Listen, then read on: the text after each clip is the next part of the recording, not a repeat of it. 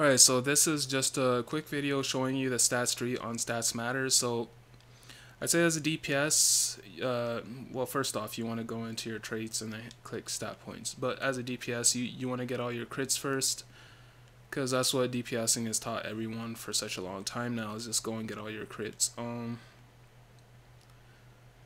Yeah, so get all your crits first, and then I think it's in fact, let me respec again just to give you a base understanding of what kind of crits you'll be expecting from each point. So each point is 1% and it goes up to 20% when it comes to critical attack chance. When it comes to critical attack damage, each point is 2% and it goes up to 40 points. So you're getting is that 80% critical? Yeah, that's 80% critical weapon attack and ability attack damage.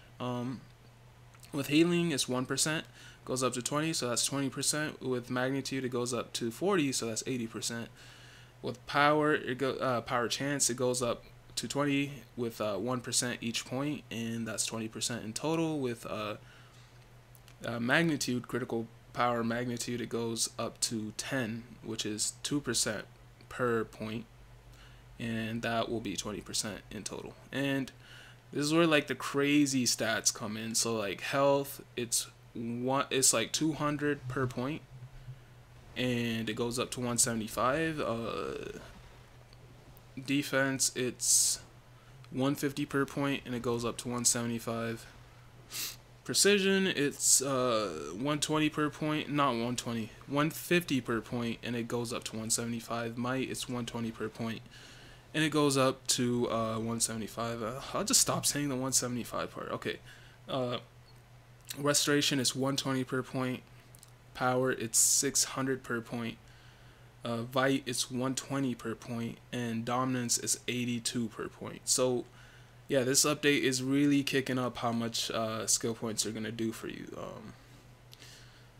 And I'll leave my opinions out of what they're doing with skill points right now. I do like that skill points mean more, but I don't necessarily like how they're doling them out to people. Alright, so iconic powers are gone.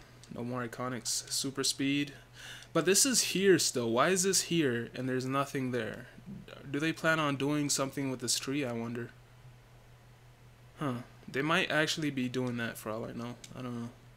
Okay, so your movement mode, you still want to go in here and grab your fast movement, so you can run fast, fly fast, or use the grappling line.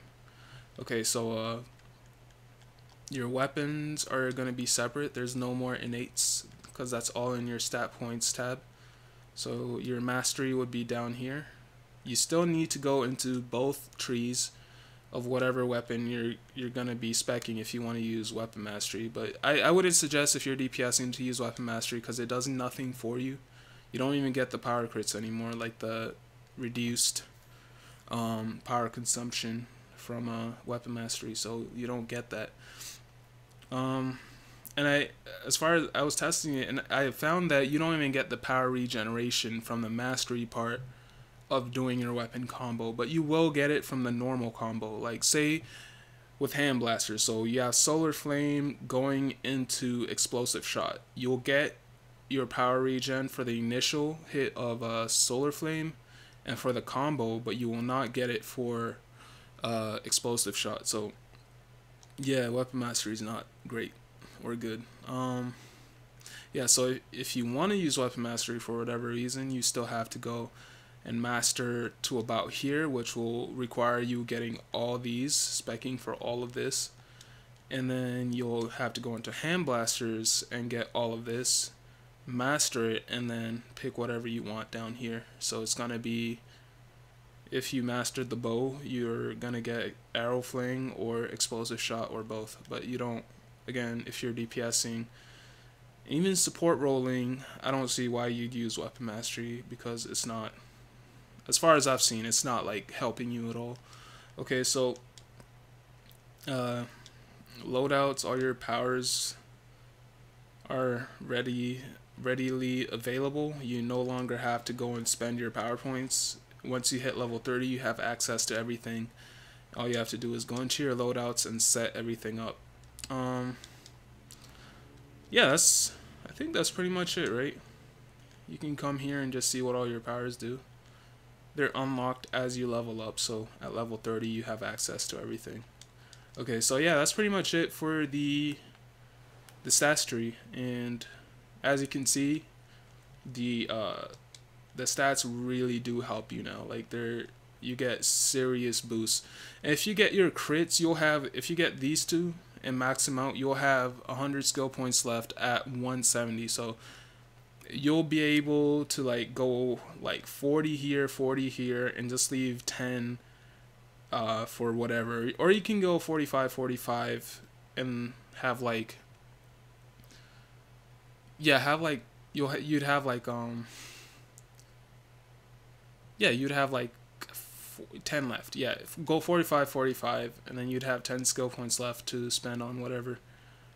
And that would also mean that somebody who has, say, 270 will have 100 more skill points than you, and they'll be able to get double the amount of stats that you're getting. So yeah, skill points are definitely going to make a difference as far as damage.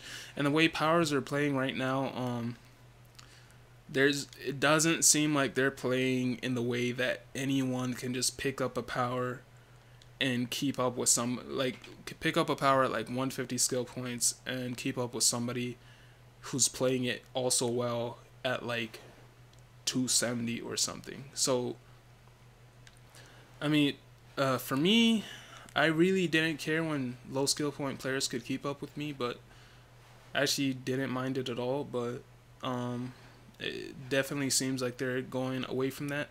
But they're making skill points so easy to get nowadays that anyone who has low skill points will more than likely be able to easily grind out skill points. It's not even hard at this point. They're just handing them out. You know, they're pretty much selling them in the broker and the marketplace. So if you're somebody with low skill points, you'll very easily be able to get your skill points up. I mean, they made it easier, far easier than it was before. So yeah, that is the Stats Matter skill tree. The next video I'll do is just my rough understanding of how to DPS with ice, and I'll see you guys in the next video. Peace.